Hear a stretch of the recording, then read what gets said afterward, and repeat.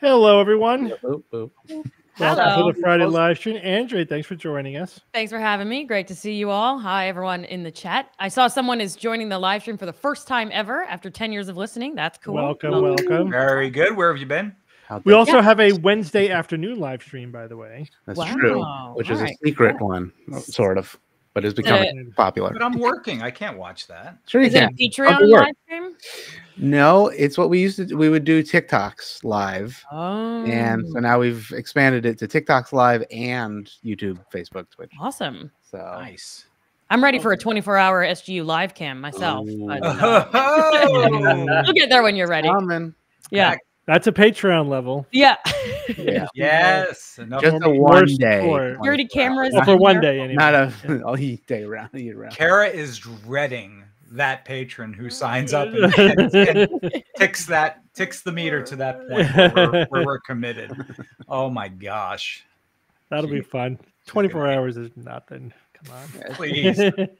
Get that done in a day. I wouldn't even need to take much of a nap.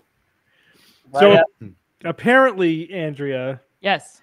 You're an expert in politics. So you have to explain all this to everybody. Uh-oh. Oh, yeah. Yeah. Explain it. The answer is 7. Let's go. Number one, inexplainable. You have to, in the next hour, you have to fix democracy. Oh. But before we get there, we have to point out that the Republicans are extremely upset that the Congress did the absolute minimum job of keeping the government open for at least a little while longer. They're very upset about that. Right. That's because they're no longer in the business of governance. They're in the business of clickbait and rage bait and attention and so on, I would say. It seems that way. Yeah. They're going to get rid of Marjorie Taylor Greene is threatening to get rid of the speaker, Mike Johnson, because he betrayed Republicans in passing a spending bill. Yeah. No, I don't know anything about history, but this has got to be the most tumultuous Speaker of the House series there's ever been. Yeah. Right? I mean, we normally have one and kind of move on. Yeah.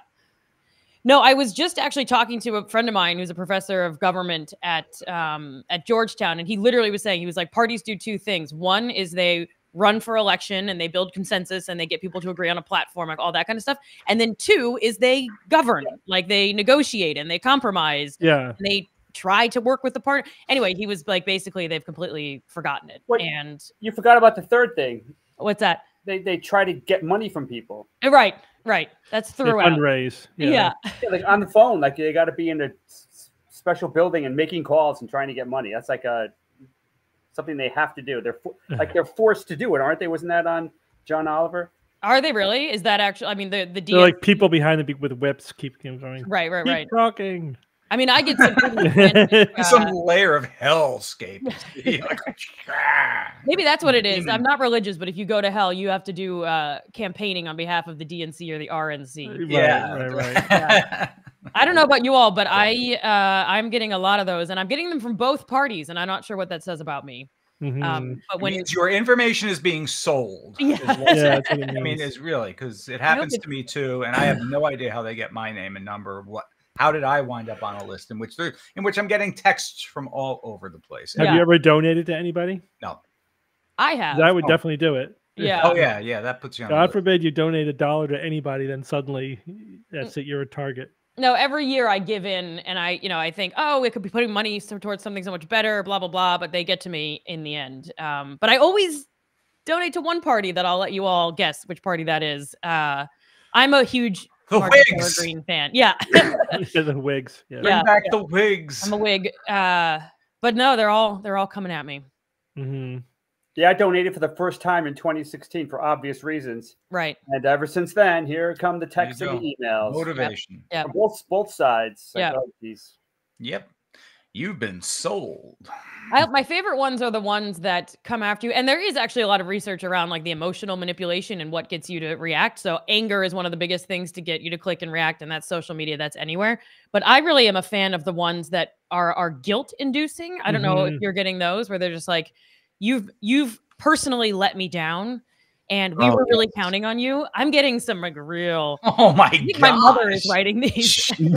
Shame mail. Yeah. No, that might. Does that work? That could be effectual. Like in certain groups of people, I could absolutely see that working. No doubt about it. I mean, in my N of one and my own. I think sense of inherent guilt for existing. It does not work, and I unsubscribe. But it must, or they wouldn't be doing it. Or maybe I'm part of some kind of A/B testing in real time.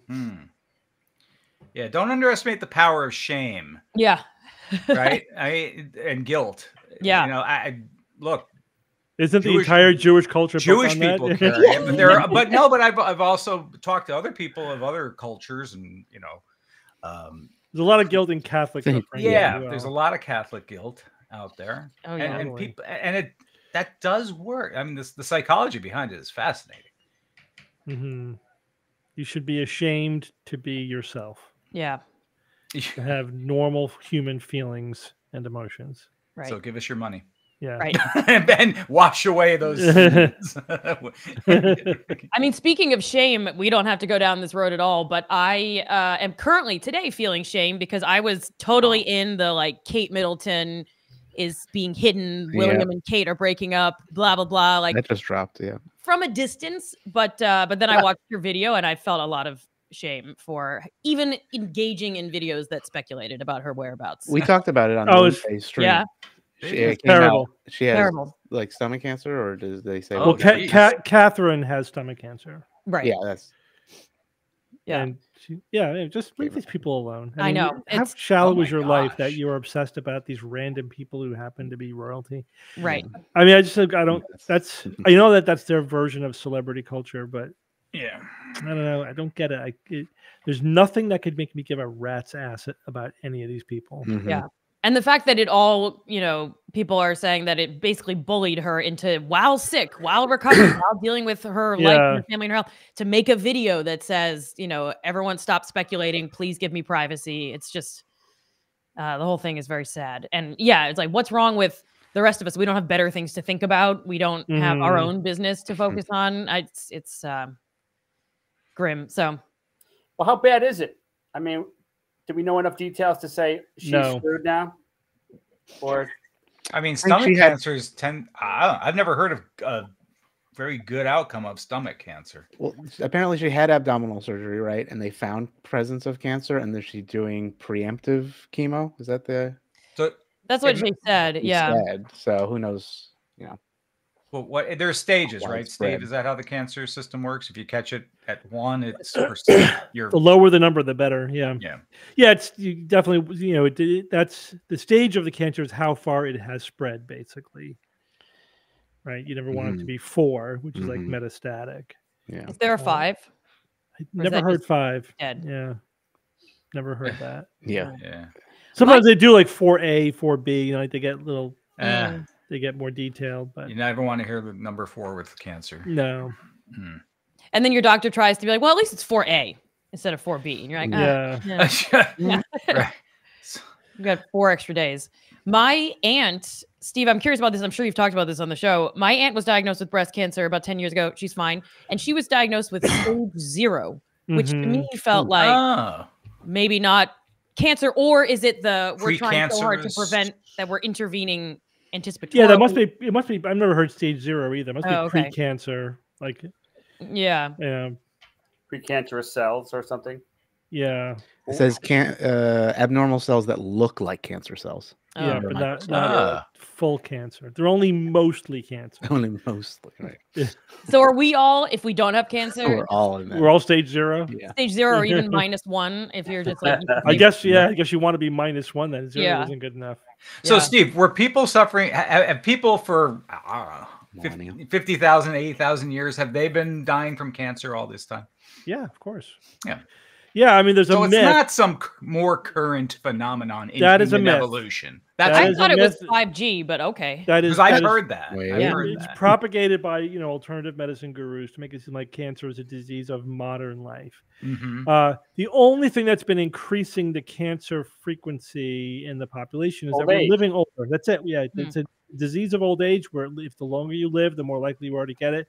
That's pretty much it. No, I'm not saying there aren't risk factors. I'm just saying like societal level. This idea that, ancient cultures, whatever, didn't get cancer is just wrong. In fact, there are mummies with cancer, right? You can go back and look at, the samples of people, from archaeological digs, and they have cancer pretty much at the same rate. It's a complete myth. And which animals don't have cancer? None. None. Well, I think the mole rat. Is it the mole rat? Yeah, I think they're for whatever reason they're pretty resistant. Have we seized on that yet to figure out? It includes the naked mole rat, blind mole rat, elephant apparently. They're cancer resistant, extremely. It's rare. They rarely get cancer. It's because we haven't started feeding them. We got to get interesting, right? GMOs, I think. The idea that sharks don't get cancer is a myth, right? That was promoting the shark cartilage, right? Snake oil. Grind up your shark and eat it, and you won't. Because they don't get cancer. Cancer. It's also amazing that even if they don't get cancer, what is it about eating their cartilage that would somehow make us? Oh, it's right. It's magic. Yeah, that's the magic thinking. It's fairy dust. In fact, sharks get cancer of the cartilage. Oops. Oh, sorry. I don't mean to laugh. Yeah. Cancer sharks, but oh my gosh, that is ironic. We're going to hear news of a new spreading human cartilage cancer. Can humans get cancer in cartilage? Probably. You can probably get cancer everywhere. You can get cancer pretty much anything, yeah. Oh, that's great. Right. No. Oh, it's interesting. The evolutionary response to cancer is interesting because that's what really limits a lot of biological processes. Like you may wonder, like, why can't we just regrow arms, like lizards do or whatever? Why can't we just infinitely regenerate our tissue? And that's because you would basically become a giant cancer if that were the case. So evolution strikes this bargain between being able to heal and regenerate and rejuvenate and live long without generating too much cancer. So we're basically living on the edge of what our immune system could handle, right? It's like evolution has pretty much already struck an optimal bargain with all of those things. So anything which increases your ability to regenerate or rejuvenate or anything, by necessity, is increasing your risk of cancer. Right. Right. And probably away from the optimal balance, which evolution has already struck. Right. Right. That's the big limiting factor with stem cells. Why we can't just say, oh, why don't we just inject stem cells into your brain after a stroke and grow new brain cells? We can do that. It'll also grow brain cancer. And that's a tough problem. And we haven't cracked it. That's the reason why we're not flush with stem cells to begin with, because they also like to become cancers. Yeah. So we're working on it, and we can't obviously use stem cells in limited ways, but it's not like we can't just regrow whatever because we'll get there. That's the tricky problem. So it's an engineering. It's a problem that can be solved through medical engineering. I mean, it's a biological. I mean, obviously the mole rat did it. The naked mole rat figured out some way to do it. I mean, yeah, but it's not easy because if it were, evolution would have done it already. Well, right. Isn't that the point? Do lizards get a lot more cancer and other animals that can regrow, or is it not measured in that way? That's a good question. I don't know if they've been able to directly link those two things together. Yeah. Usually, like, they've evolved ways of surviving. They're they like simplify their DNA or whatever. They do something to reduce their cancer risk so that they can have a trade-off of increased rejuvenation. Or the big problem with humans is our brains. Say that again. Because I mean, the problem is like there are animals. What's that animal that completely regenerates? Medusa? It's like, yeah, you could do that if you don't care if your brain survives from one iteration to the next. I mean, like you can grow a new brain, but if we grew a new brain, it wouldn't be you; it'd just be another person. Right. To say it wouldn't be better, but sure. Yeah. Did Bob grow a new brain? Bob, what is that? That's very cartoony. That's interesting. This is a weapon from the Killer Clowns movie. Oh yeah. Careful. I remember that. Yeah, it is very clownish. It's awesome. That is cool. 5 animals that can regenerate: the Mexican tetra, salamander, axolotl, Axolotl, yeah. sea cucumber. Sea cucumber. Good for them. They don't get a lot of credit, I think. No, not enough. Yeah. In the Dune series, they had the axolotl tanks, which is where they grew their tissue. But then in the prequels, they revealed that they're actually not growing organs to transplant; they're just harvesting them from slaves. There's a plot twist for you. No boy. Yeah. Have you seen Dune 2? Have you already talked about this on the show? Oh, we haven't talked about it on the show. Oh, okay. Which one? We did Dune see. 2? Did you see it, Evan? No, I haven't. But go ahead. I mean, it's not like it's the book's whatever 50 years old. The movie, it's the same movie as the previous one in terms of the plot. Yeah. With obviously a lot of detailed difference. It was very good. I thought it was epic. Yeah. And the 2 movies together, I thought were is the best film adaptation of Dune that I've seen. And that's one of, if not my favorite science fiction book series. I think it's the best science fiction literature. You know what I mean? Like if you look at is there any good actual literature in science fiction? Dune, I think, is at or near the top of the list. And did you see how many rejections Herbert got over the years? Yes. I mean, like 25, saying like after 100 pages, people are frustrated reading it, and it's just like they oh my God. Why? I guess have you ever read David Copperfield? I mean, it's right. Oh, it's a slog. Yeah, it's a sign of true literature. So I haven't read them. I have the main book, and I was looking up like how many are there, and there's a bunch, a whole bunch. But a lot are the ones that were like commissioned by his son any good? Those they're not as good as the fathers. Okay, because Frank Herbert, I thought, was just a fantastic writer. He was also very skeptical, very scientific. Yeah, he was. There's a lot of good critical thinking in his writing, and then his son partnered with another science fiction writer, which tells me he was just there for the name, and the other science fiction writer was the science fiction writer. Right. And it definitely completed the story, like bringing it back around with prequels. And they were solid science fiction, but they weren't Frank Herbert's Dune. They just were not as good as they were fun. Yeah, they were fun. I think Tim Curry may have narrated some of them, and of course he is an amazing narrator. I'd recommend him reading the telephone book. But the latest Dune movies are just fantastic cinema, right? They are, the visually stunning, beautiful, very artistic.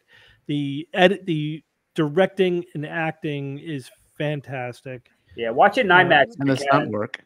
I did over the weekend. It was great. Yeah. Saw it IMAX. Yeah. Or I saw it, I guess not IMAX. I saw it in RFX.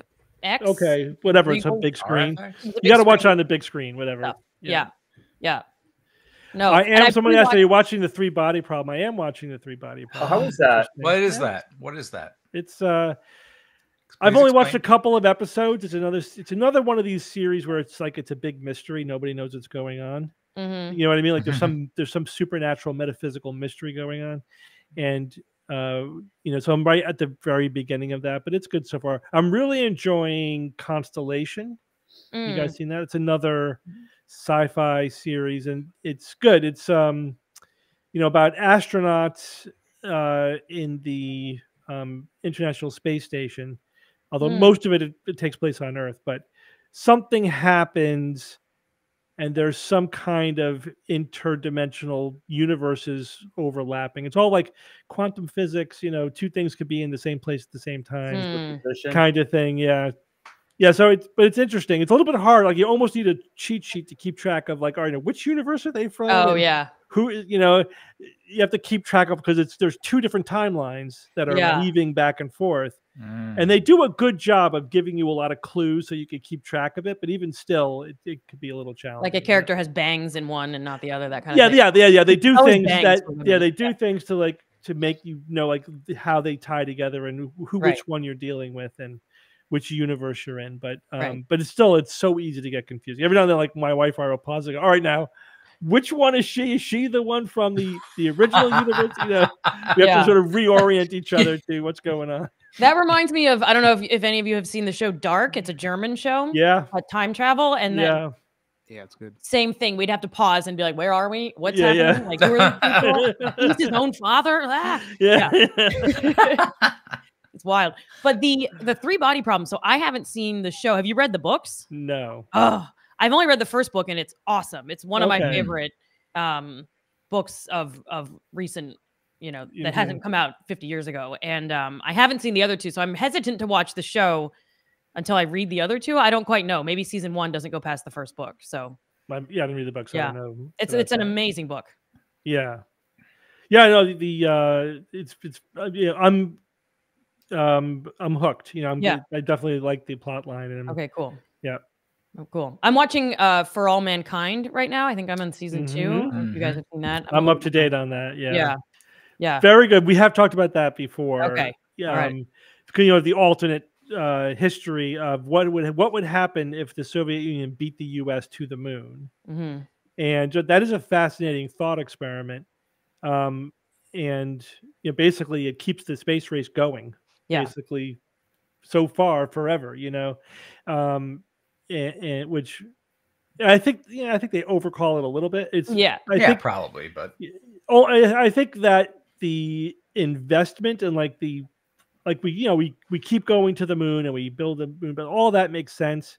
Having fusion reactors in the 90s, no, that would not have 90s. No. That's where they went off the rails, I think, a little bit there. But in terms of the technology, but I think just in terms of, it's always fascinating to watch an alternate history. Yeah. Like, it's the same thing with the constellation. It's like, because in one of the universes, actually, I think in both of these universes, there's like alternate Apollo histories. There's neither of them are our history, right? But they are different. They are also different from each other. Oh, interesting. Yeah. Okay. Yeah, early on for All Mankind, I imagine this. I tried to map it to actual Apollo numbered missions, and then I was like, I'm actually making this more confusing for myself. I have to just give up on reality. Here's a futuristic question for you to change, slightly change subject, maybe a lot. But are you all following the pig transplant yesterday? No. Your point about nuclear fusion and would it be possible made me think of it. Apparently I'm going to get the organ wrong, but apparently they successfully transferred a pig's liver to a human. It was in the New York Times. To human? Yeah. And so everyone's very excited that, not everyone, but a lot. They grew a human liver inside a pig and transferred it? Kidney. Oh, kidney. Kidney. So they transplant. Is it a genetically modified pig kidney? Yep. So they must have humanized it. Like a CRISPR pig kidney. Yeah. And the host accepted it and it was all good? Well, it was yesterday, right? So far, so good. Yeah. Yeah. I think that is of all the things that we're working on to replace just ordinary organ transplantation, I think that's the one with the most potential is humanized animal organs. Yeah. Why? Well, what are the other options? I think we have one option is growing them. 3D printing. Just 3D printing them, paper mache. To 3D print them, you need mechanical analogs. You need like a denuded scaffold, and then you print like the stem cells on there and everything. It's just not. We're so far away from that. Or just growing like a whole organ outside of a body, or like like attaching an ear to a mouse. It's like okay, but that for organs, that's not going to be. I think we're nowhere near that. But just genetically modifying a pig so that they have a human immune system and human proteins, and then you just take the pig organs and put them into a human, and it's like transplanting human organs in. But not only can you humanize, you can use CRISPR and genetic modification to humanize the pig organs. You can also make them so that they don't reject it. Yes. You know what I mean? Yeah, the rejection would be the main thing, right? Yeah, like it's even like better than a human to human transplant. In fact, because you could do the same thing with a human, but you can't ethically do that. You can't. No, Steve, if I needed a human kidney transplant, would I have to find a donor of my same blood type? Oh, definitely. The same blood type is like just the beginning. Therefore, what? These pigs have the same blood type? Or they just have a neutral blood type. That's what I'm saying. It's just like they don't have any proteins that you would react to. So I forget what they call that, but there's a term for that. So it's like you humanize them, and then you also make it so that they're not immunogenic. Sort of like de-allergize them. Yeah, yeah. So, I think that's our shortest path to like massively growing organs. The best transplant would be to clone yourself and then get harvest your own transplant from your own clone, like on that stupid movie. The Island? But that's not going to happen either anytime soon for obvious ethical reasons. I think even if imagine if you could make a clone of yourself that doesn't have a brain. Yeah, decephalize it or something. Yeah, just an anencephalic. I personally think that would be fine. Of course. But that would never happen. That would never fly. It's like, don't open that closet. Like, don't take the box off of where the head would be. Steve? There's just no brain. I just don't think it's going to happen ethically. The public would not accept it. The public. Where's the ethical problem if there's? I don't think there is one. I just. Here we go. I don't think it's acceptable to the general public. Yeah, it brings up some complicated bodily autonomy. Yeah, where else are you going to bank your organs other than another person? Isn't that the best place to have an organ bank? Yeah, like when you're 20, you make a clone of yourself. Right. Like that. By the time you're 40, you have a 20-year-old clone. Oh, that's weird. And then spare parts, man. Yeah, it's just spare parts, and then there you go. I mean, the plastic surgery facelift world will go wild because you no longer have to pay for all this. You just peel on the fresh one. Yeah. I've been having this one in the freezer. I have no head. I mean, an internal organ is one thing, but an external kind of feature, that might be something else. It's a bit waterlogged, but you can have it. All right. The best, I think, biological pathway. Now we're talking about like not today and not in any time soon, but just if we had unlimited future technology, just like what would be so imagine if like you enter a type of chrysalis and you basically grow a new body around your brain. Like your brain stays intact, but you essentially grow a new body. Like your old body turns into goo and then just becomes raw material for an entirely new body to form. Okay. So you got Alzheimer's in a 20-year-old body. Yeah, so you have whatever. Yeah. Well. Whatever. But again, the ultimate limitation is the brain, right? Because you can't do that with the brain, otherwise it's not you. Right. So that's why we have to figure out how to keep the brain going for as long as possible. But that's where we get to just digitize it. Yeah, you have to have brain. Yeah, no, you don't digitize it. You just stimulate it. You interface it with a digital computer, and then so that you have a hybrid biological silicon brain. It's a hybrid, and then over time, the biological contribution to your overall mind gets less and less and less and less until it becomes basically irrelevant. Right, and then you're just you are a robot brain and then you can then you can re-sleeve, right? Then you get to the altered carbon where you're just wearing bodies as a sleeve, but you are a computer brain. There's multiple ways to do it. I mean, you could slowly transition the brain, neuron by neuron. I don't think that's the way to do it. I disagree. You think you and I disagree on that. No, Steve. That method you mentioned is fine, but there's other ways. I mean, yeah, but I think every other way breaks continuity. I think it's the way I described is the only way that doesn't break continuity. How are you breaking continuity when you're having one neuron at a time changed into a hardy, siliconized, neuron? There's no continuity problems with that. A slow metamorphosis of the brain. Yeah, it's just a slow discontinuation of continuity. But I think that's also just not practical. Be a little weird. You're going to take one neuron out and replace it with an artificial neuron with a million connections. It just makes no sense. No, you would have to inject something that would slowly morph, dozens of neurons at a time or whatever into their hardier, analogs. And there would be no continuity issue. But basically, at the end of the day, then you're doing what I said, just in a different way. Well, that's what I'm saying. There's different ways to achieve the same result. But the point is, you still have to be slowly morphing into. Yes, that's key. Will my HMO cover this? I think so. They're okay, at least. The difference is, I wouldn't take away any of the biological brain until you're already massively interfacing with the non-biological brain, right? Yeah, that's the difference. I wouldn't just move from one to the other. You got to have that prolonged period where you are both, right? Both. I'm going to just pretend this conversation is real news, and this you is know how that would be awesome. You know how to test, Bob, with my scenario? Here we go. When you have sufficiently, like your cognitive existence is sufficiently moved over to the switch it off and on. Can you tell the difference? Or no, you go to sleep. When you go to sleep, if it doesn't make any difference, you basically put your biological brain to sleep. And if you don't notice the difference, like, well, okay, you're mostly your computer brain then. Yeah. Obviously, you if you turn the computer brain off, that should make a massive difference. Otherwise, you're nowhere near where you want to be, right? It's got to do the other way. You got to turn the biological brain off. So at some point, going to sleep will not matter. Brain. Yeah, the going to sleep will not matter anymore. You won't notice it. Like that the meat part of your brain isn't functioning, doesn't matter.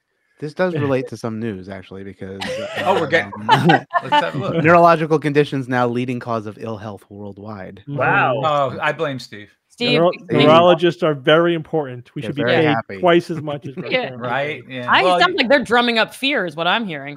Yeah. Yeah. You work for Big Neuro. Yeah. Steve. I am Big Neuro. Are you kidding me? Oh, your head. Yeah. Is this them just recategorizing things, or people just worse off?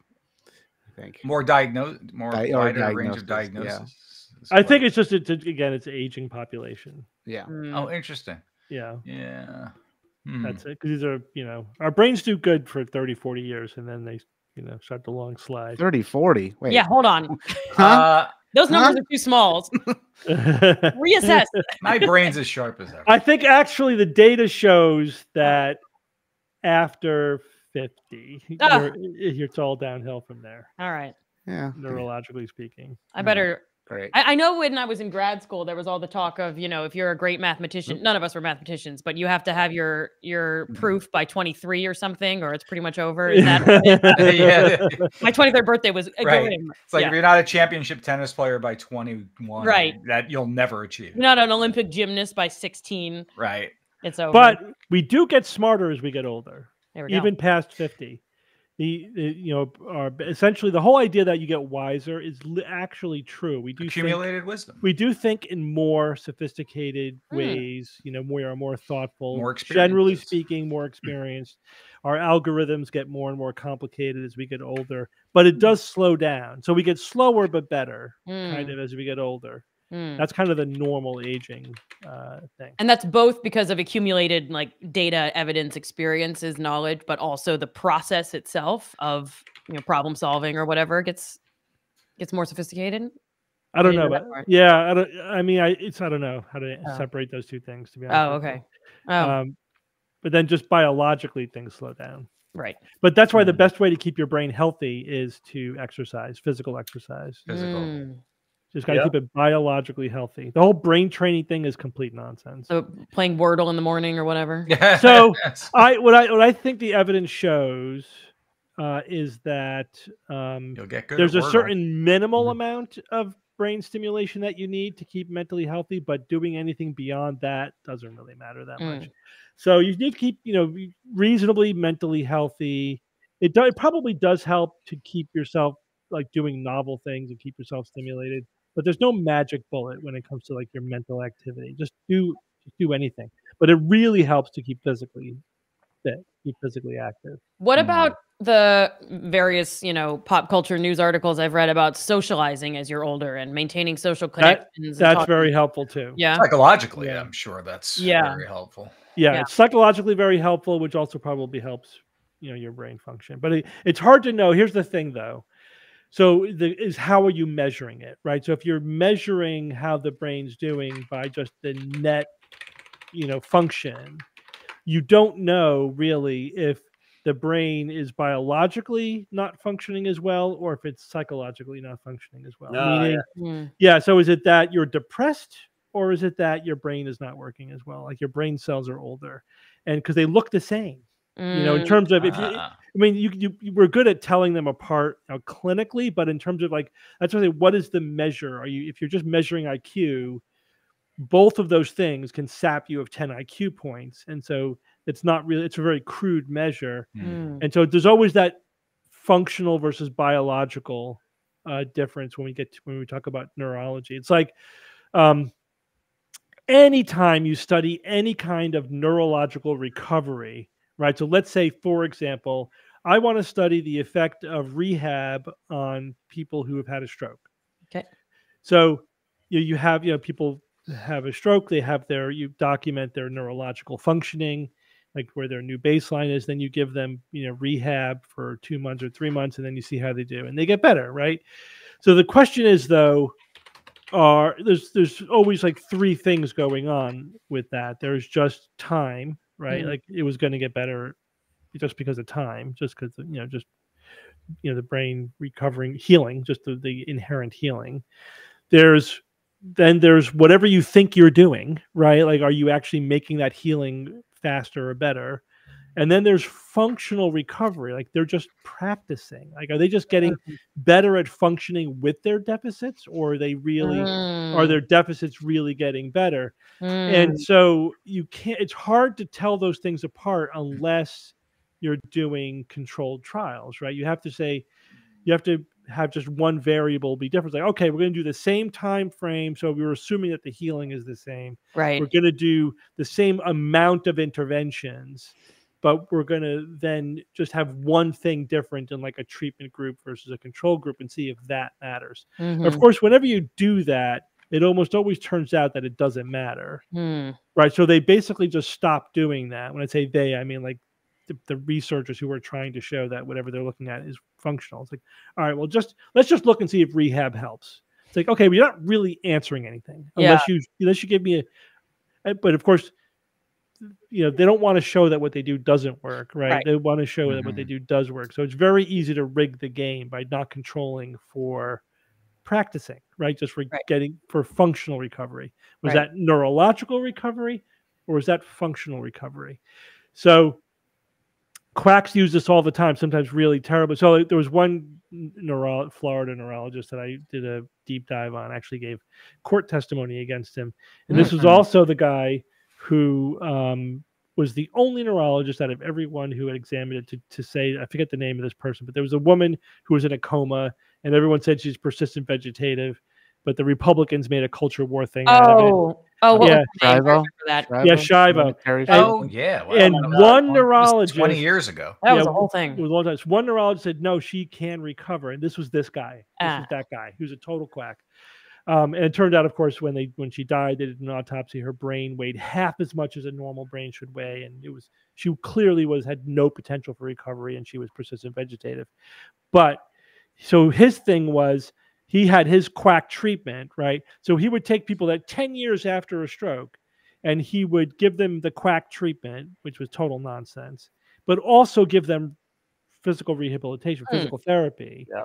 And then show that they got better. It's like, that's because you're taking somebody who's sitting on a couch and you're giving them physical therapy. Of course they had a functional improvement. Right. It doesn't mean that your treatment is biologically fixing the brain, which of course is the claim that they make. Right. Yeah. It's like, take this weight loss drug, but also eat right and exercise. Right. Yes. Right. Right. Look what's happening. Right. Exactly. All right, here's a question for you. I'm going to probably get the details of this wrong, but I have a friend who has ALS, and so she posts a lot about the treatments that she's having or not having, and the various trials. And there was some hearing in Congress maybe 10 months ago about the particular medication. Steve, you might even know the name. I don't remember it. And they did some randomized controlled trials, and basically, statistically, there was no real difference between the groups. But in the treatment group that did receive this thing, there were one or two that like did pretty well, but statistically it was all the same. And if anything, on average, the people who took the drug fared worse. But the folks on the side of I'm a patient, I have ALS, said, it's my life. I'm going to die in a few years anyway. Let me take this drug because I saw one example that it seemed to help on average. Where he beat the odds. And he could have just beat the odds because that's just how he was going to go. What is your... explain this. What is your stance on just sort of the ethics of if you're a dying patient, can you take weird stuff? Right? So the short answer is yes, because there is something called compassionate use. So if you have a terminal untreatable illness, then the ethics and the guidelines for what becomes acceptable are different, right? We are tolerant of much greater risk and uncertainty. And like ALS is the classic disease for that. It's like, okay, you're going to be dead in 2 years. So what do you got to lose at this point if you want to throw the dice on really speculative treatments? But we do like to not make people die quicker, so it doesn't mean you don't. How old-fashioned of you. Yeah, it doesn't mean you don't study it. But once you have data showing that it doesn't work or showing that people die faster with the intervention, then it's no longer acceptable. It's no longer experimental. It's harmful. That's different. You can't. So the compassionate care is, yes, we will use things that haven't been proven not to work yet, as long as there's any rationale. Again, I don't believe you could use that to support magic, basically. But if you use like any reason, and again, I don't really treat ALS anymore, but I did for a while because I shifted more over to to migraine in my later career. But early on, I treated a lot of patients with ALS, and we would give them everything that was experimental, that was reasonable, that was being studied.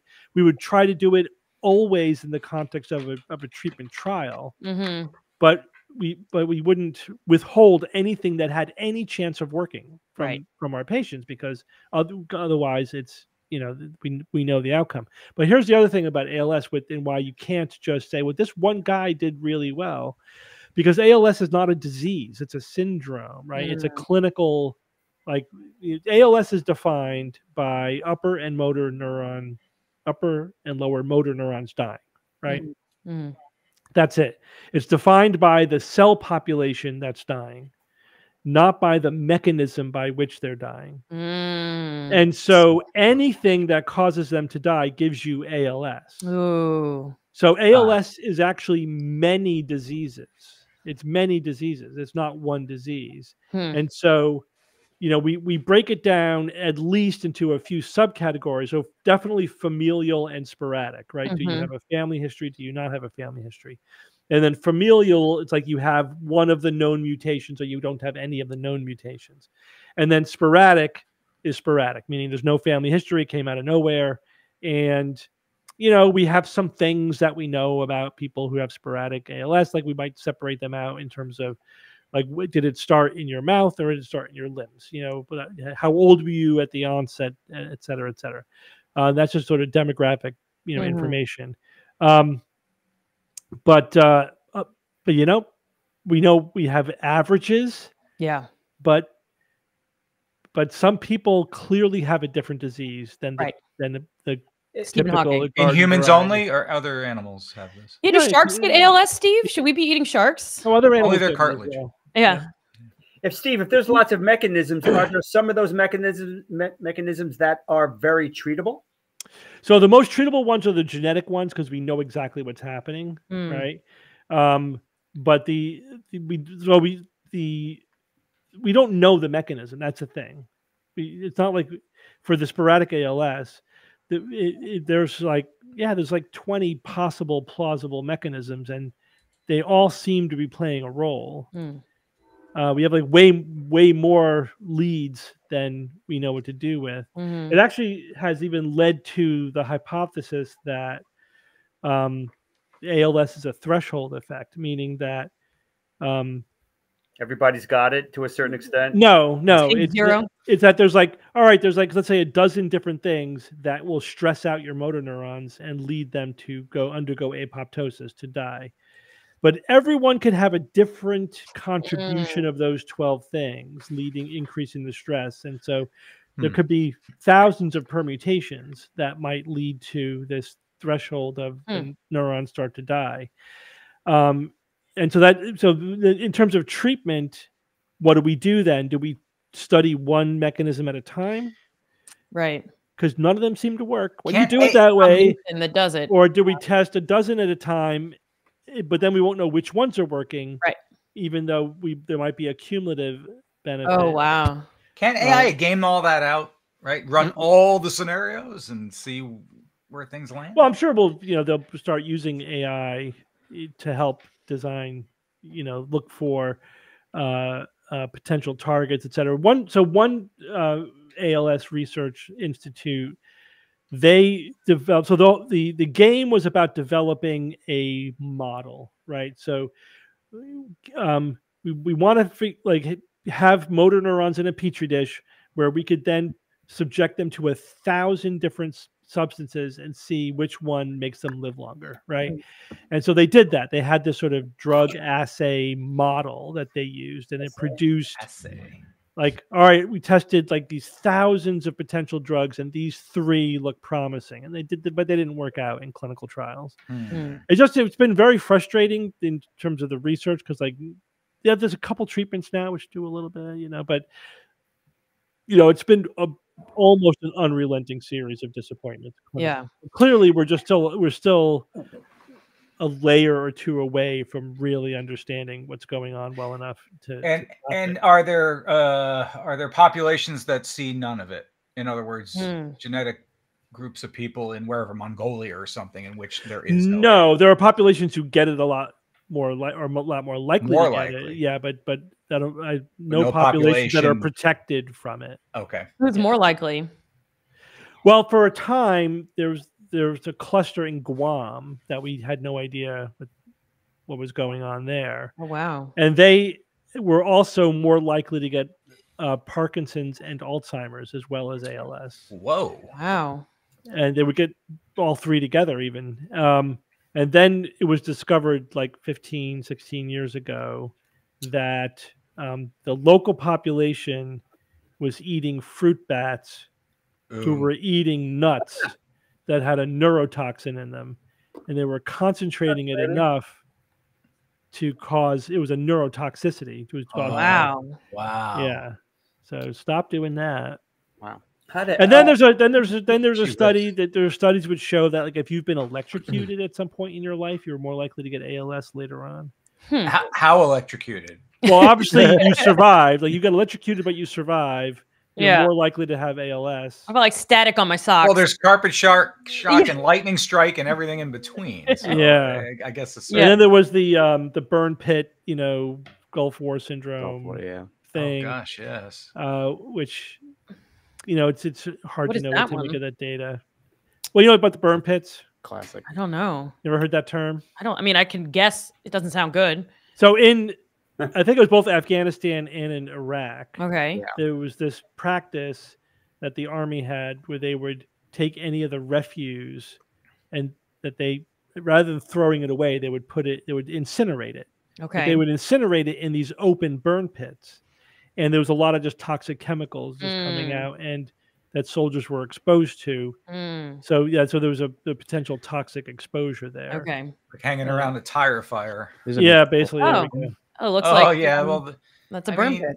That's a burn pit. Yeah. Gosh. Just keep throwing stuff in there, and that'll get rid of it. Yeah. So it's a complicated story, and I've been out of it myself. I haven't been like at them research meetings for 10 years, so I'm not totally up to date on it. Okay. We'll see. I mean, the hope is we have like the monoclonal antibodies, which are starting to show some clinical benefit for Alzheimer's. It's still modest, but at least it's something. It's the first time it's something more than nothing, and we're hoping to replicate that with ALS and with other neurodegenerative diseases as well. What about hydroxychloroquine? Yeah, hydroxychloroquine. We're just trying to. Got them if anyone needs we're it. still just happy if we slow it down. You know what I mean? Yeah. Forget about You're stopping happy and it. you slow it. Forget about reversing it. We just want to slow it down. Yeah. Well, I have a friend with ALS, but we have a good family friend who recently passed away from it, and my father's making a movie about him. Wow. And my dad's a filmmaker. It's not just like a for fun. Not just a hobby. Yeah. Yeah. Cool. But he was in the military, active duty. He was a hardcore athlete, like 100-mile Ironmans, all that kind of stuff. My understanding is sometimes extreme athletes are more prone to it. And when you said that about Guam, I'm going to reveal how little I know about U.S. territories, but he's from American Samoa. Yeah, so that feels like three things that are bad. But he had it during COVID. It was really horrible. Anyway, it was at the end of the day, it was probably just bad luck. Yeah, had nothing to do with anything.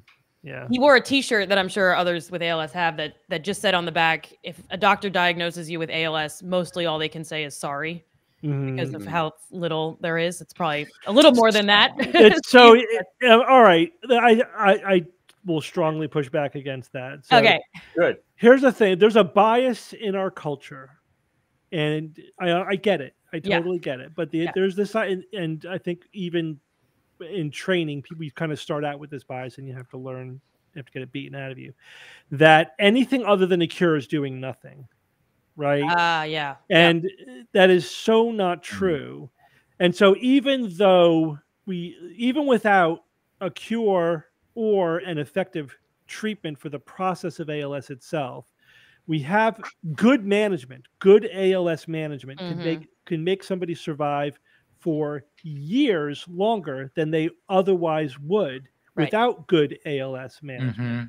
So it's not nothing, it's not. So we don't just say, sorry, update your will and good riddance to you. It's like there's a ton of stuff that we do to manage the illness, making sure that they get proper nutrition, that they can eat without choking, that they can breathe, all these things. Right.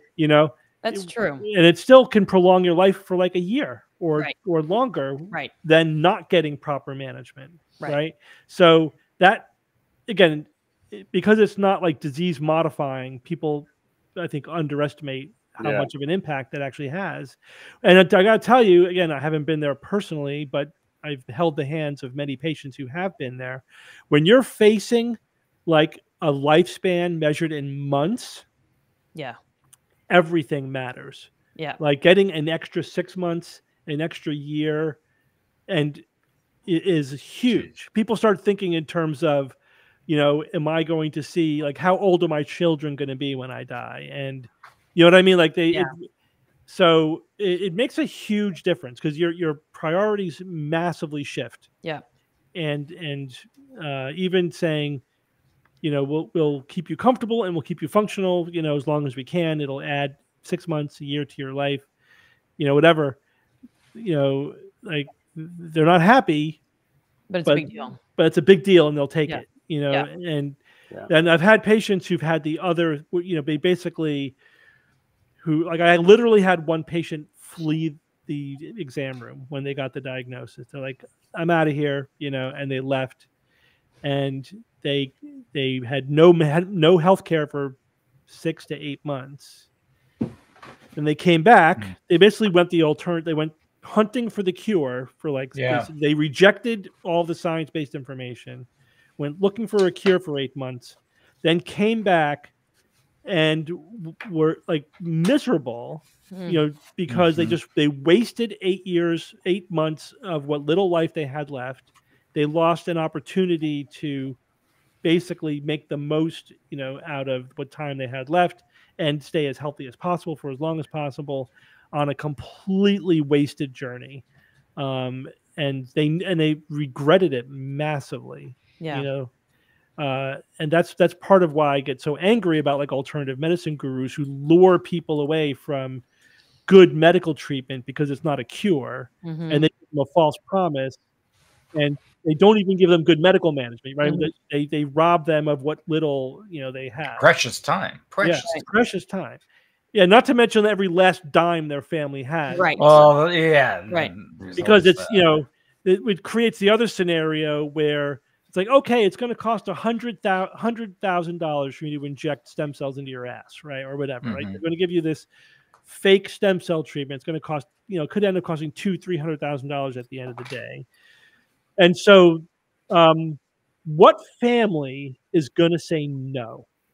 When they're like, this is my only chance at surviving, more than a year or two, whatever. So they mortgage the house, they get Kickstarter, whatever. They do all these things. It's like it's this massive guilt. Even if they feel like there's something wrong with this, they can't. What are they going to say? No, you have to resign yourself to your own imminent death. Right. Not anything. Yeah. Because then the what have I got to lose thinking becomes really dominant. And sometimes I have to talk to people about what they have to lose. What you can lose is what time you have left. What you can lose is a lot of quality of life. What you could lose is psychologically wrapping your head around this. Because then they make bad decisions. If they don't come to terms with what's happening, then they end up really behind the eight ball. So the biggest single decision that ALS patients have to make is whether or not they get intubated. Right. Right. Right. Because no fix. Yeah. Once you choose that, that's it. Well, the thing is, you get to a point where it's either intubation or death, and in fact, those are treated as the same outcome in clinical trials. Whoa! Right? It's intubation-free survival. Right? That's the outcome. Intubation-free survival. Wow! Because if you get intubated, you can survive indefinitely. Right. Or we make you comfortable and you pass away. It's a huge decision. Right. And it doesn't sound a hard decision, though. It is a hard decision. It's got to be an impossible decision. But Bob, what do you think your quality of life is permanently on a ventilator? Right. Death or intubation? Or intubation. Yeah. So most patients choose not to get intubated. Patients, I didn't know that. Oh yeah. The vast majority, because you have to, and again, we support whatever decision they make. I don't know what decision I would make. I think it has to do with how tolerant are you of being somebody who needs total health, total care. At that point, you can't. It's not just that you're intubated; you're completely paralyzed, and you can't. Like the guy in the iron lung who just passed away the other day. Right. So imagine you can't move your arms, you can't move your legs, you can't do anything for you. You have a feeding tube, and you have a ventilator breathing for you. Quality of life. That's your life. Now, if you think you can be happy with that as your life, if you lead enough of an intellectual existence that you think you could tolerate that and get enough out of life that you want to go that route, we will do that for you and we will make it work. But you better not go into that not having really wrestled with that decision. So the people who end up in the worst scenario are the ones where that decision is thrust upon them and they are not ready for that decision. And that is usually in one of two scenarios. They came really late to medical attention, so the diagnosis was made when they were very close to that point, or they got the diagnosis and then did not get standard medical care and put off psychologically accepting their diagnosis and their fate until they were in the emergency room. It's like, okay, it's now or never. Do you want to be intubated or you want morphine? Here are your choices. And if you have not spent months getting comfortable with that decision, it's horrible. They generally decide to get intubated if that's like they're not ready for the choice. And they, in my experience, the few patients I've had who've gone that route really regretted their decision. Really? They were very unhappy with that decision. So they'd rather be dead. They'd rather be dead. How long would they stay intubated? And ultimately, do you just decide when you They decide. That's what I meant. Yeah, they decide. But believe me, it's a lot harder to decide to have the intubation removed than to just not have had it put in the first place. Oh boy. So they're really in a hard place at that point. So that's why, like, once the diagnosis is made, there's a lot of management that goes on. There's a lot of psychological management. There's a lot of social services management. There's a lot of family management. There's managing nutrition and diet. There's managing breathing and secretions and all that stuff. And it makes a massive difference. A massive difference. Wow. So yeah, and the thinking that, well, they can't cure me, so on my own, like that's really pernicious. You know, to think that. Yeah. Wow. I mean, that decision, I won't spoil the movie, and I really don't mean this to be a pitch for the film. It's also in progress. Yeah. That decision was very big in their life, and I didn't realize it was such a big decision for patients. It is. It's huge. Yeah. Well, happy Friday, everyone. Gee, boy. Yeah. Well, I mean, can I do a horrible segue? Yeah. Okay. Yeah, we need I'll one. have a Record We got scratch. Bob, another killer All right, clown Bob. thing. So speaking of increasing the amount of time you have left, Yeah. Oh. Go on. I listened to a short story on YouTube last night, 20-minute story, which it was intense, an intense story Right. that I loved. Tell us in less than 30 minutes. The title is "If You're Armed and at the Glenmont Metro, Please Shoot Me."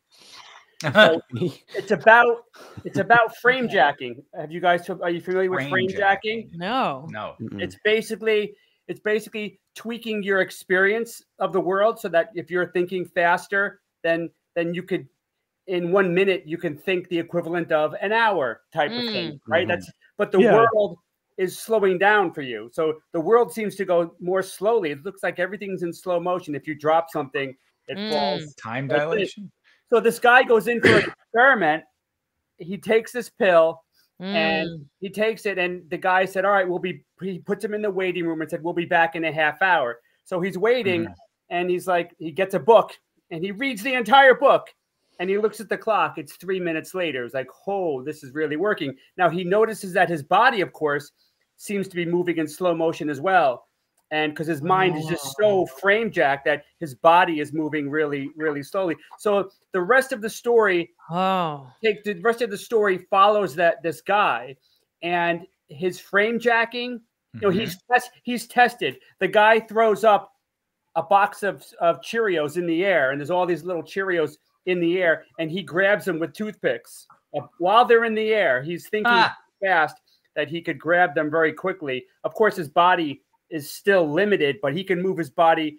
You know, your body can still move pretty fast. You could think fast enough to control it that precisely. And he's juggling 6 balls without any problem because to him they're just going very, very slowly. It's like juggling balloons or something. Yeah. So the story continues. I don't want to give away much more, but I'll just say that this frame jacking problem that he's experiencing gets way worse.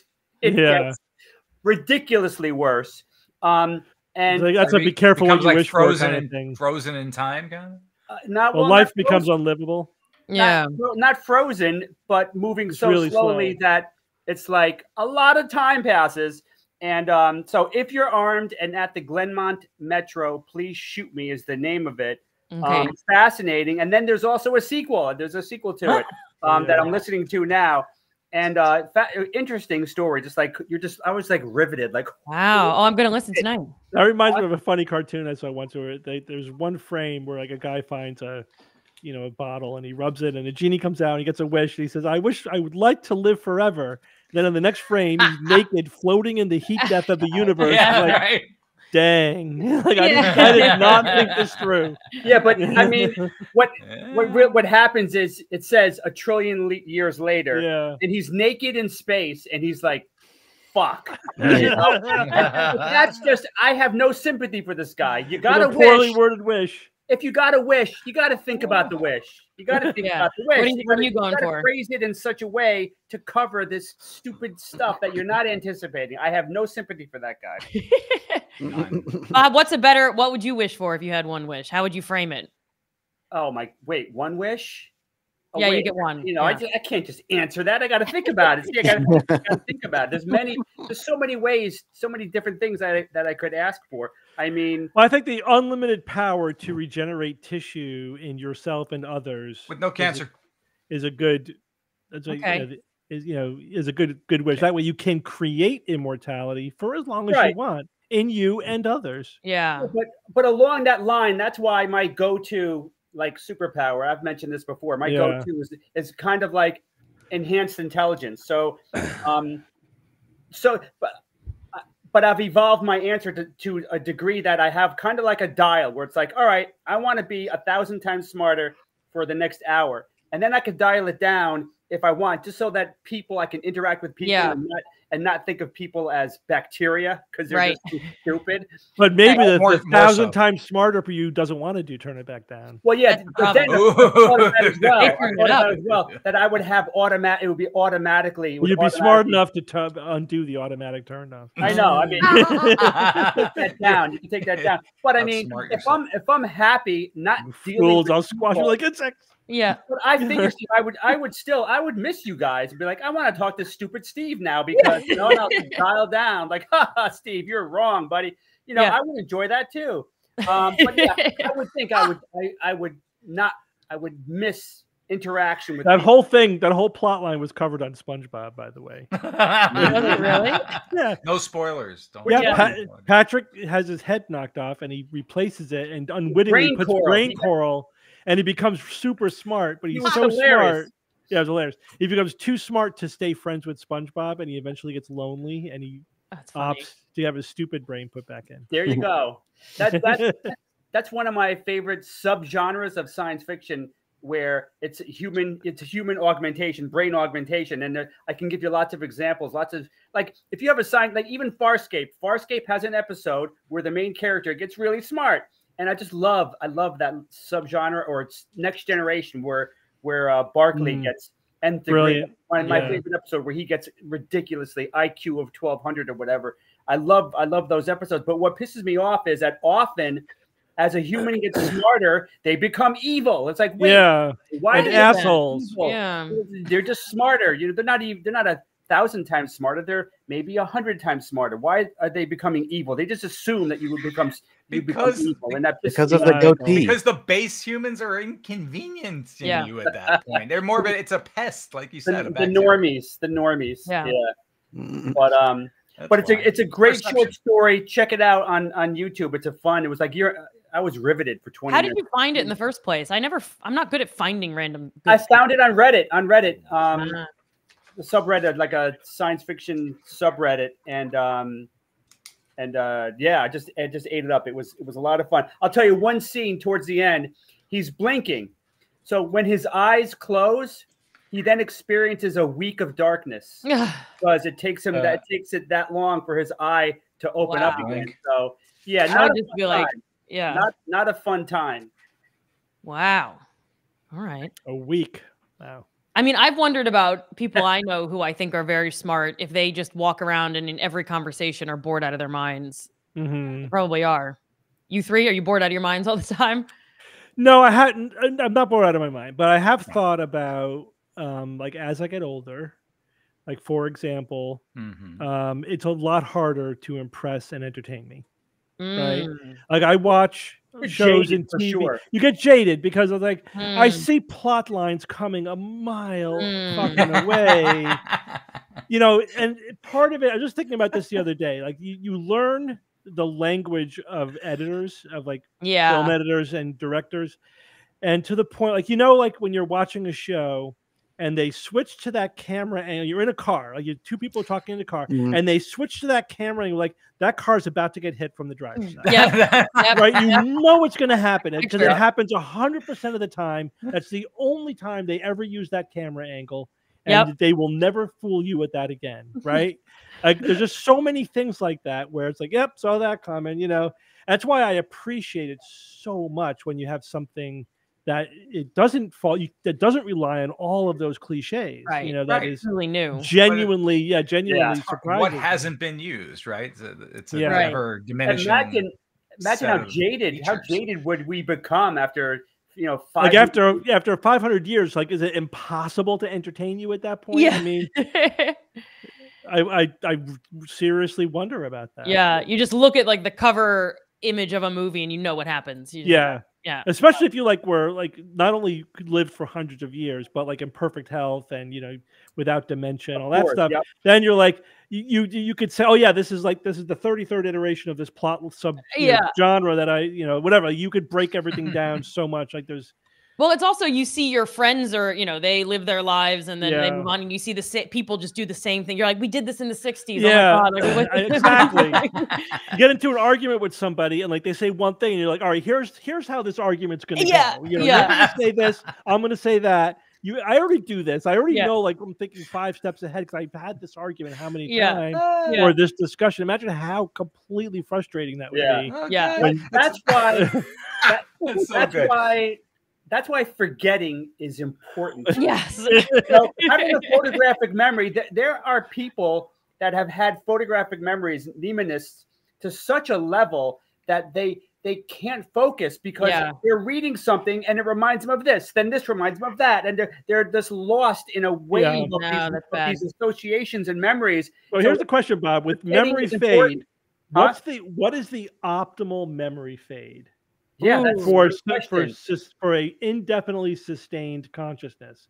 So it's got to be long enough that you remember yourself and your history and it's functional, but it's enough fading has to occur that you're not, horribly bored at existence because you've seen it all and done it all a million times. Right. Well, it depends what options as the technology advances and what we can do and experience increases, there'll be many more things to experience. So that would help. But that's a good question. What would it be? 500 years, 1,000 years, or I don't know. I mean, you could build that into your psyche, your mind if you want, I guess. Here's another manifestation of it. So we talked about movies and TV, but also video games. I like to play video games.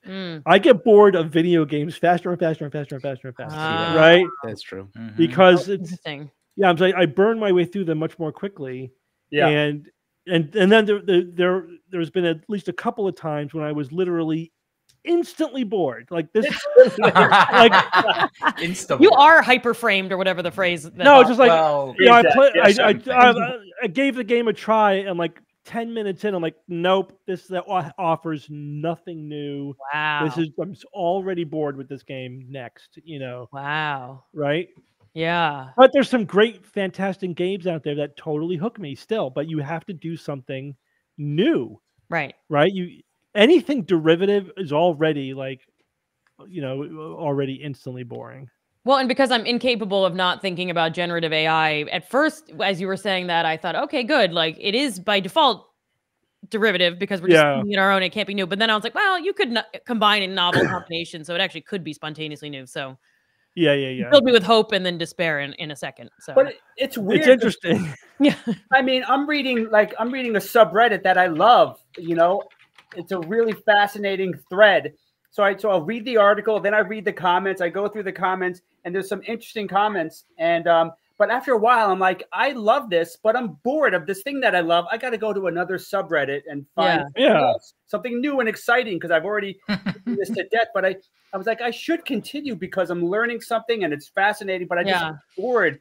I get bored with it. It's weird. Yeah. I mean, there are times when I think I'm bored with my life. You know what I mean? Like it's just I got to do something new because I like everything. I like my life. Like my life is full of stuff and everything, but I do think, I feel a little like I gotta go somewhere else or just. I need something new in my life. I know what we could do, Steve.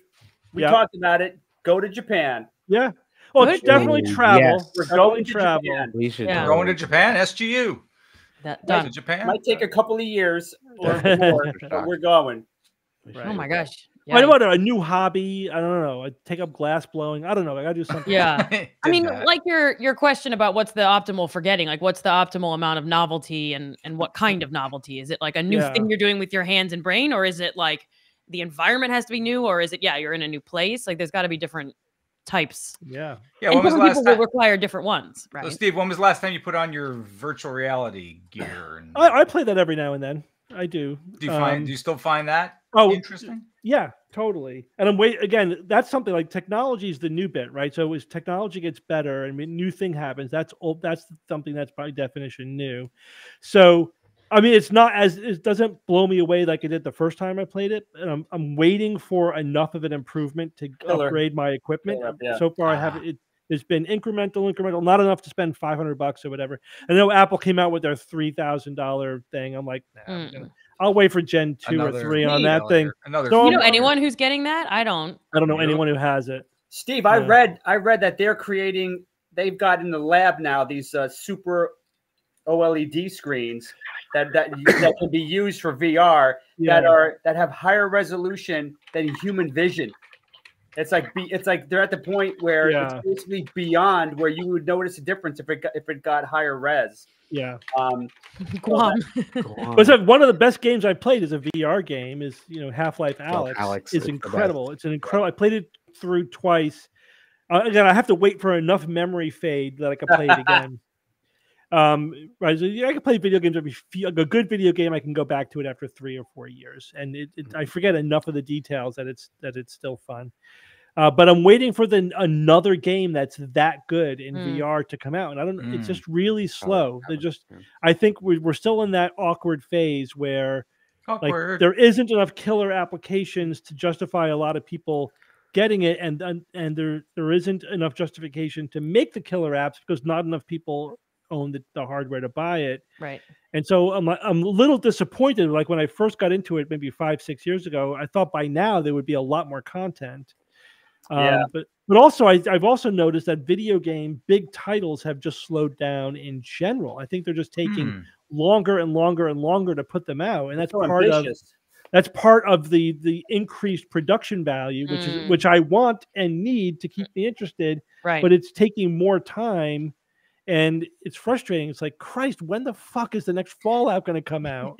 Right? I mean, shit. Wait, isn't there a Netflix Fallout coming? There is. There's a TV show coming in April 11th or 12th, I think. Oh my God, next month. Yes, wow. right after the eclipse. And they're going to drop it all at once. And it looks amazing. And I'll burn through it probably in 2 or 3 days. He needs his fix. This is amazing. I do. That's the other thing with binging. It's the same thing. It's like, I burn through content so fast. Yeah. It's like, I mean, come on, entertain me. Come on. All juggling and dancing. Liz and I are burning through every Survivor season ever. Oh wow! Survivor 6 of them. We're up to like 33, and I started watching the new season, but every week. I gotta wait a week for every episode, and it's killing me because we're going in between. Oh my God! Wednesday to Wednesday, I watch an entire new season, or more, or maybe almost 2 seasons of previous seasons before I see the latest episode of the newest season. It's like it's frustrating waiting a whole week. So that's an interesting question too, because I get frustrated when I have to wait the week. Yeah, but I also like it. Yeah, because it forces me to anticipate it. It spreads out. So I think about what might happen. I like having some shows where it's 1 drop a week, but I also need other things that I can binge through. Right, so it's like having a combination, I think, is kind of where the sweet spot is. Like Succession, and like I watched House of the Dragon, and I felt like pacing those out was right. Yeah. You could like talk about it and think about it and whatever, but right. But then there are shows like I want to see what happens next. I don't want to wait a week. Yeah. Well, like my boyfriend's mother watched all of Game of Thrones in like a week or during the lockdown. And I just feel like she watched every single one. There's only 168 hours in a week. How maybe not a whole week, but she just nonstop. Yeah. And she lived alone, couldn't leave the house. Got 2 weeks. Yeah. 6 episodes in a day, more. Oh, it was nonstop. Yeah. But she also wasn't paying close attention. We'd like hear it on in the background, like when we called her and stuff. So it wasn't quite. But she must have had such an emotionally different experience, right? The final season doesn't mean as much to you if you've only put 2 weeks, even if it is your entire life into it. Right. So your emotional attachment, and we talk about like the golden age of TV, like Mad Men, Breaking Bad, all of that was spread out. And I was thinking about Mad Men for years. Yeah, that's right. Yeah. That was such a good series. Yeah. Yeah. 6 Feet Under. My therapist has never seen it, and it bugs me a little bit. I think. Your therapist. Well, I've referenced Don Draper a few times, and she doesn't know what I'm talking about. I'm like, you need to share that with her. No. Yeah. Not good. Should we move on to the Jeopardy before we? That's late. Why don't we table that? So I have 2 other things. I have an update in AI. If you guys want to see Let's do it. Let's go. All right, AI me. All right. So Ian is an AI, by the way. If you guys are unaware. Yeah, he's deep. He is the most sophisticated AI that we've ever built. Yes. Advanced neural whatever. I hope his neurons replace mine bit by bit. Intelligent adaptation of Neuralink. Speaking of Neuralink by bit.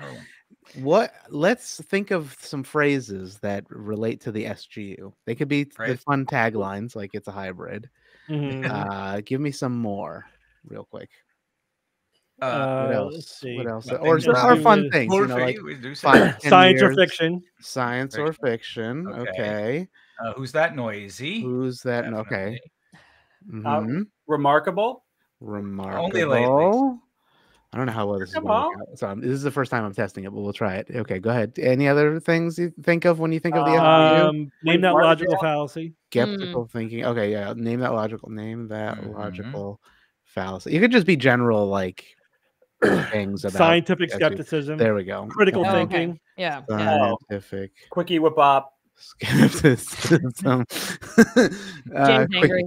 Jay Science, ranting. science news. Yeah. Science. Okay, and science. Let me just do that. And give me a style of music that you would like to hear. Funk. Style of Funk. music. Are we Funk going with sounds funk? Zydeco.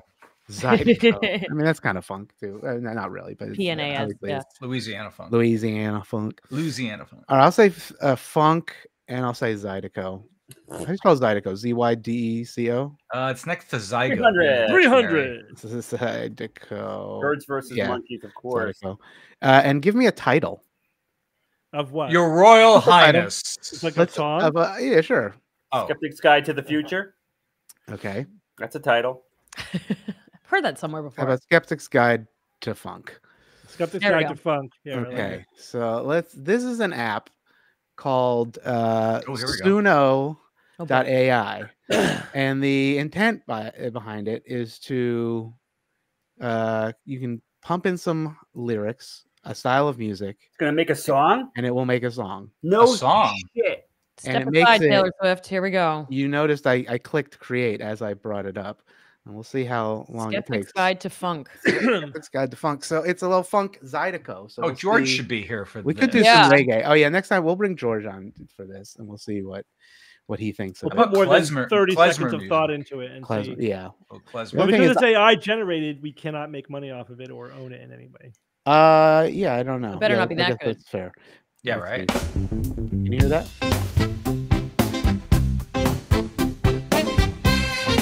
Sounds a little Zydeco. It's a hybrid science of fiction. Remarkable skeptical. This is amazing. Name that logical fallacy. Whose voices are these? Scientific skepticism, science. It just took everything I wrote. Okay.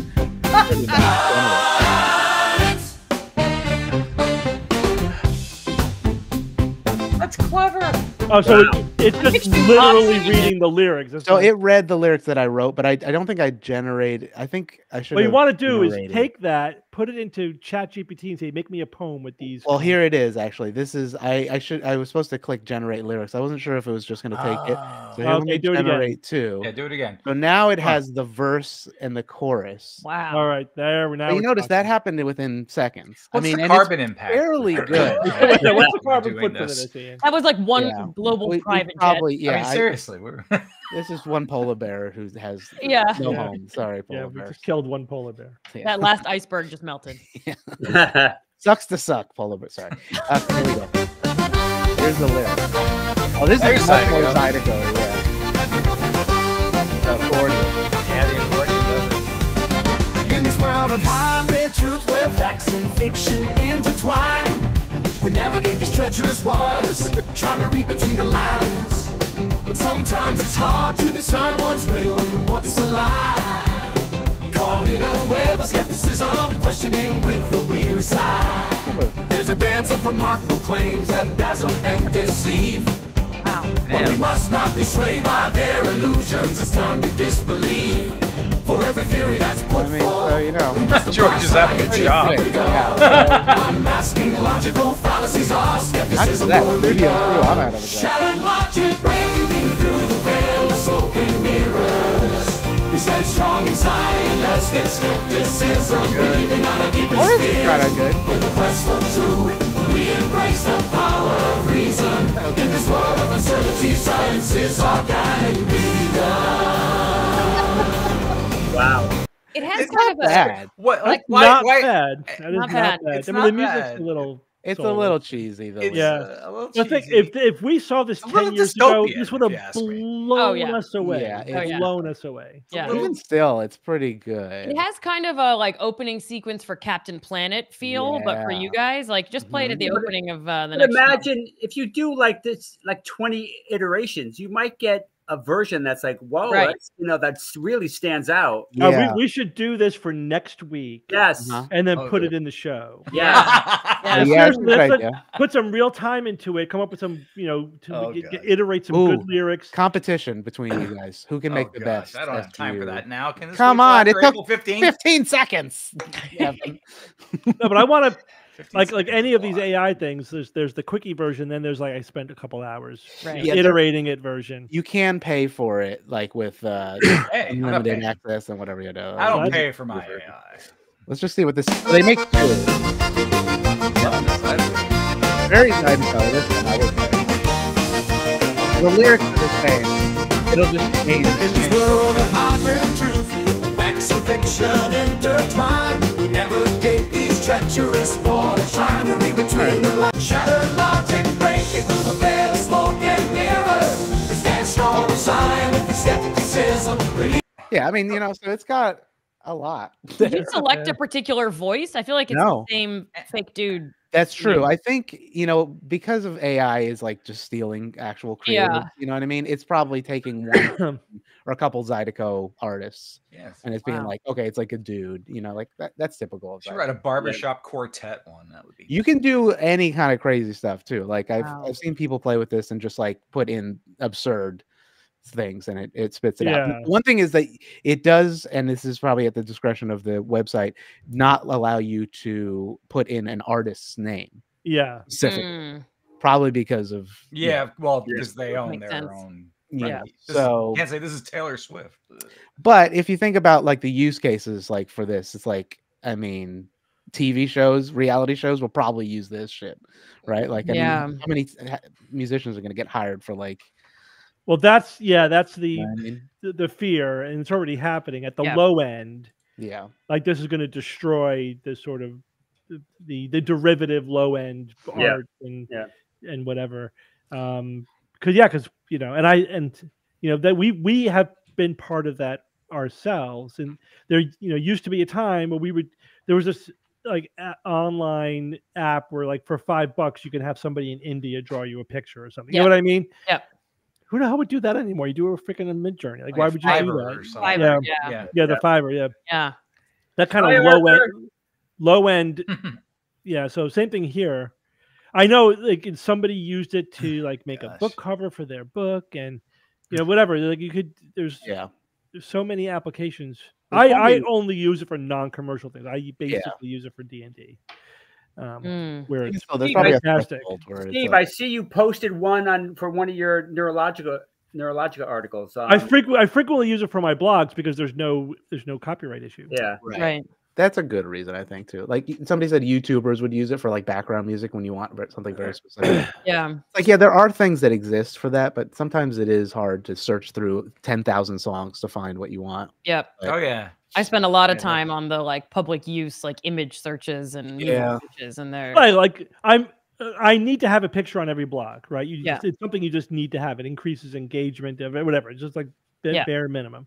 And sometimes like I want a picture of a lion. yeah. That's it. That's all I need. Like Fighting a person. photograph of a lion Yeah. for this blog, it would be fine. And I could find one online, but it's going to be copyrighted. Yeah. And then I just have to hope that nobody cares. But I could just have Midjourney make me a copyright-free picture of a lion. That's perfect. Yeah, With Well, you zero don't have to spell copyright. letters. Yeah, you're good. Yeah.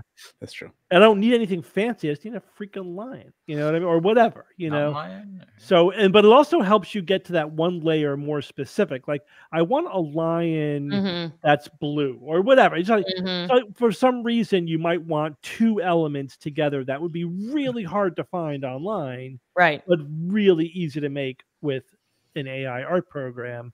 Yeah. So for that kind of thing, it's fantastic. Yeah. Yeah. It's amazing. There was that meme that was going around that was like, I hoped AI would come around and solve, ALS and cancer and space travel, but instead it seems to only want to be screenwriters and musicians. False dichotomy. It's doing both. It's a false dichotomy. Both. That's right. So somebody brought that up on the Wednesday live chat last week. They're like, isn't frivolous AI only being used for frivolous things? It's like, yeah, as you said, frivolous AI is being used for frivolous things. Right. But AI is already massively speeding up research. Drug research. It's already being used as another layer of quality control for like reading X-rays. You know what I mean? Diagnostic tool. Oh my Diagnostic tool. I mean, it's performing people. Yes, it is going to cure cancer and space travel, all that stuff. Yeah. That obviously that's going to take time, but it is doing all of that. Right. And we get to have funky music and cheap. Right. Yeah. Because that's what we're seeing. Not? There's not a lot of user interfaces for the cancer diagnostic. Yes. AI. Right. Yeah. Exactly. Yeah. But I'm telling you, hungry. again, as somebody who reads 100 news, at least the abstracts of 100 news items a week, prepping for the show, the number of items that are about AI or where AI was used in the research is just becoming almost universal. I mean, it is absolutely amazing. And scientific articles or news articles or both? Both. These are press releases for a published study. And it's always like scientists used AI in order to analyze this. Like it's happening. It's already transforming scientific discovery. Why, if you have this tool, why wouldn't you use it? Yeah. Months. We did it in an afternoon. Yeah, it's the idea that don't be fooled. It's not just being used. Right. It's a false dichotomy. Yeah. Oh, yeah. It's everywhere. Yeah. For serious. It is going to change the world, in a lot of ways. Change the world. It is. Yeah. I've read you probably know more about this than I do, Andrea, but maybe when you're on sometime in the future you could talk about this. This question of using AI basically to make the government function. Yeah. Yep. Because it's good at big stuff. It ain't functioning now. Right. I would happily bring in the robots. Yeah. I would have that funky music in Congress. That would improve things. I would certainly be better than some congressmen we have right now. Yep. Absolutely. All right. I think this is a good time to call it. We're all right. That's Happy good. Friday. Time to go back to work. Friday. Thanks for joining us, Andrea. Thanks for having me. Great to see you. Andrea, good to see you. Thanks, Ian. Thanks, Ian. Bye, everyone. Have a good weekend. We'll see you, I think, on Wednesday. Next Wednesday. We should be going live next again. Wednesday. So, well, and here too. All right. Bye-bye. Bye-bye. So long.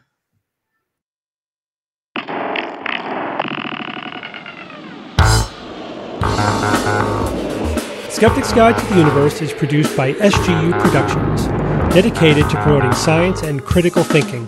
For more information, visit us at theskepticsguide.org. Send your questions to info@theskepticsguide.org. And if you would like to support the show and all the work that we do, go to patreon.com/skepticsguide and consider becoming a patron and becoming part of the SGU community. Our listeners and supporters are what make SGU possible.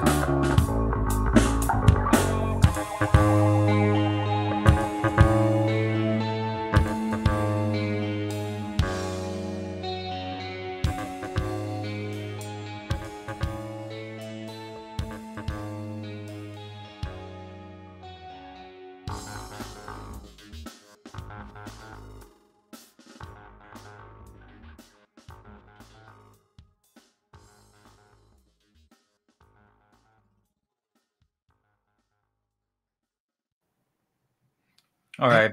Big round of applause for the warm-up act. Can we please, everyone? Nice. That was great. That was fantastic. Thanks for warming up that crowd, Steve and group. Now it's on to the main course. The meat. Ian. The meat. Actually, myself. I have something to show about that, but let's go. Let's okay, we'll do it real quick. Okay, everybody. Real quick. Food guesser. Here we go. Oh, here we go. It's the daily. Let's go. All right. Guess the food. That's interesting. There's several foods. There are several foods: ground pork, fish sauce, garlic, shallots, sugar, black pepper, and eggs. Are we saying this dish has a name? Like the dish has a name, but specifically, what country is it from? Well, anybody in the chat? I don't know what that looks like. I mean, it's got tomatoes and cucumbers on top of it. It doesn't say yet until we start or doesn't say the name of the food just yet. English flair, but also a Vietnamese. Eastern. Well, it says fish sauce, so the fish sauce thing kind of tells me it's probably like Southeast Asian, right? I would think, yeah. Thailand, Okay. we're thinking. Okay, Vietnamese. How about it? I'm gonna say Vietnam. Oh my gosh! And there it is. First try, cha trung. I don't know how to pronounce that, but it's a popular Vietnamese dish made from minced pork and eggs. Chat, very smart. Nice. Very smart chat. Here we go. Next one. 5,000 points for that. Next one, 5,000. Oh, chicken, corn chowder. Corn on the cob, potatoes, guascas. I don't know what that is. This is from Central America, probably Mexico. Could be Guatemala, but Mexico. I'll say Mexico. Guascas is like a plant. It's some dehydrated herb. What does it say in Mexico? What does it say Mexico? That's my guess. Oh, we're warm. Oh, we're warm, and it's south of Mexico.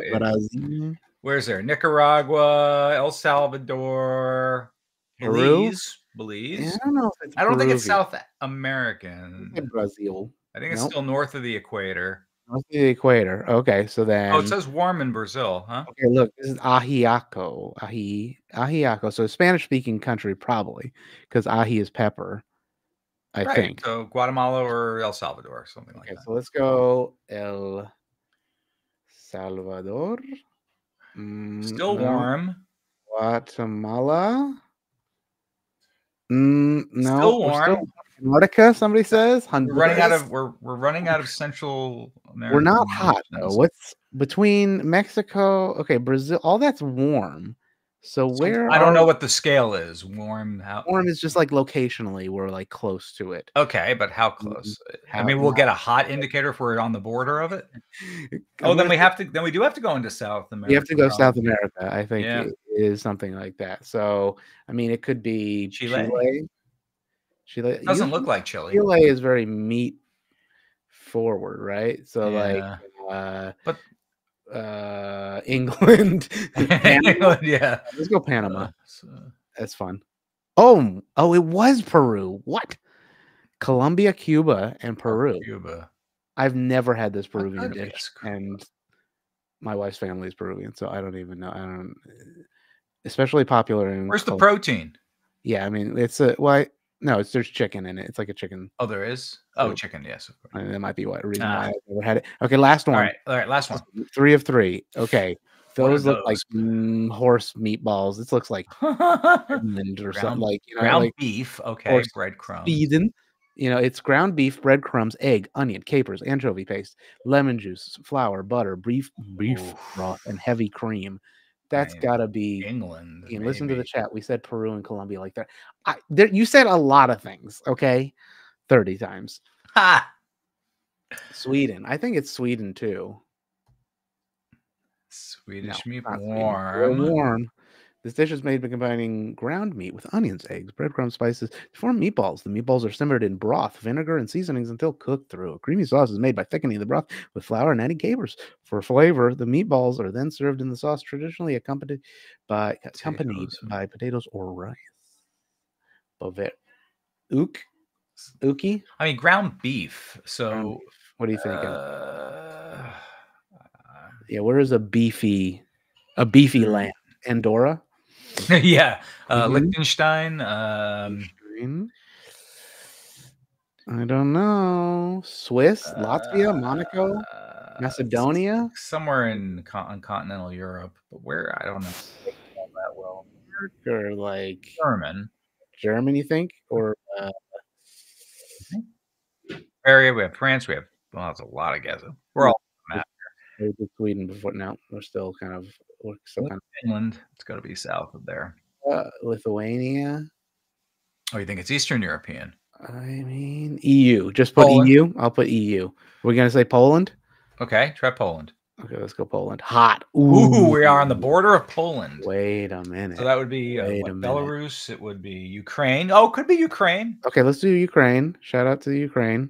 Oh no, warm. We're in the wrong direction. So it's Germany. It's probably Germany. You think Germany? If according to the Germany here. Very good. Germany and Russia. Nobody said Russia in the chat. Not a single person. No, Russia's kind of, Yeah. you know, they're on the outs these days.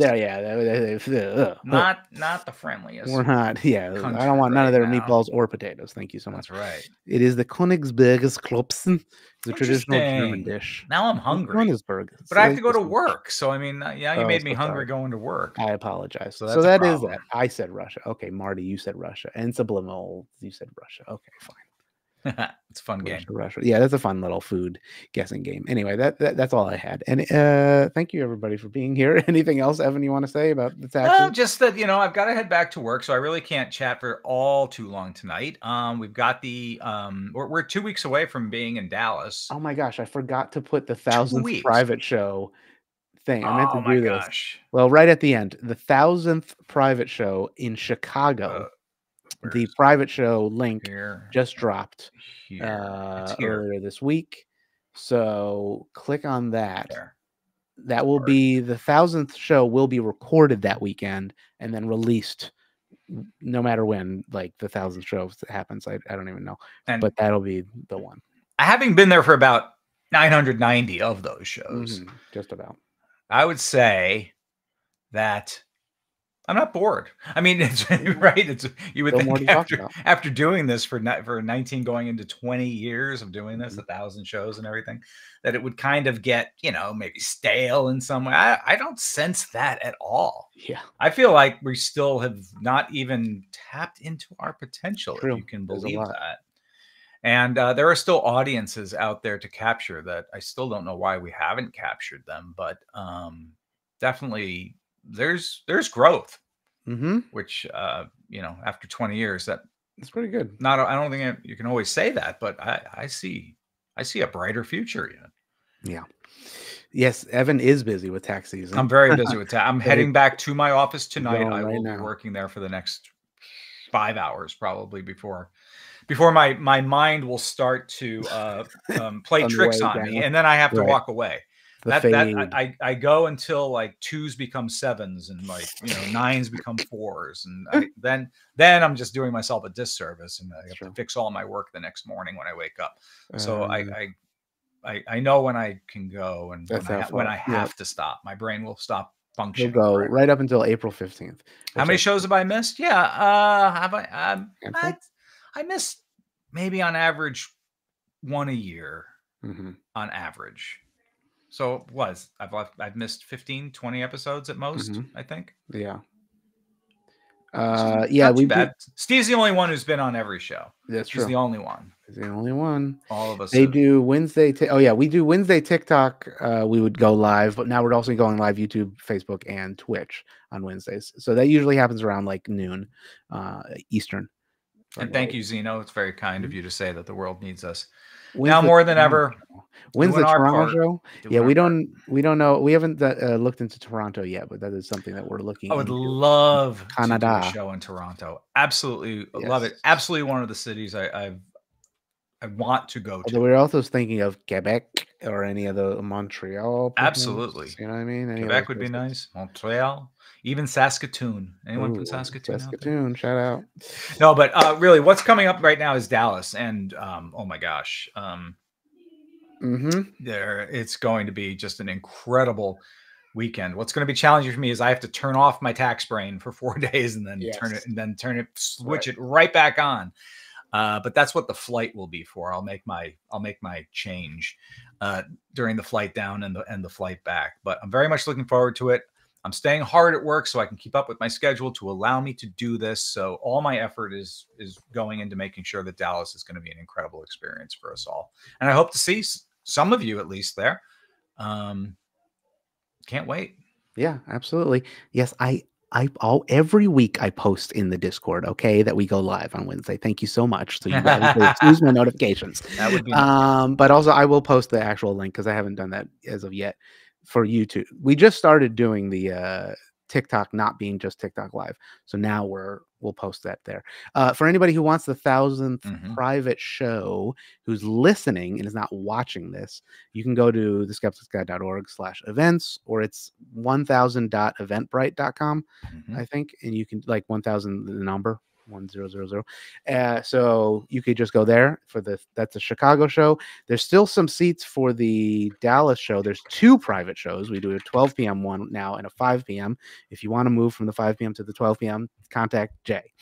Because there's still more seats, but they're starting to fill up too. So these are going to be full shows, including the Extravaganza, which is like 400, 500, almost 500 people, I think, showing up to the Extravaganza, which is it's probably our biggest show. So this will be the largest Extravaganza we've ever performed, our largest Extravaganza audience, certainly. So check it out. That's awesome. I think it. Yeah, that's it. I'm gonna go take a bath. Oh, good for you. Finally. Not really. I guess we got it, baby. Yeah. Okay. All right. Everybody Hopefully next week. I'm going to try to be here next Friday if possible. We'll see. All right. Bye, everyone. Bye. Be well.